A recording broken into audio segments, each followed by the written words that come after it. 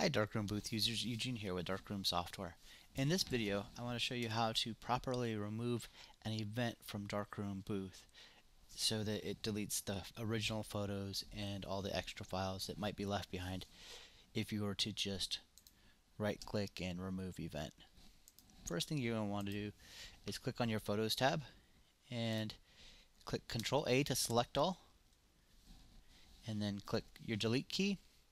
Make sure you check the option to delete picture files as well. Click remove, and then go to your prints tab. Do the same thing, Control A, delete, check the box, remove, and then finally right click on the event and remove event.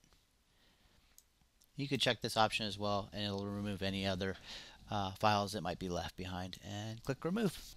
I hope this has been helpful. Thank you very much for watching.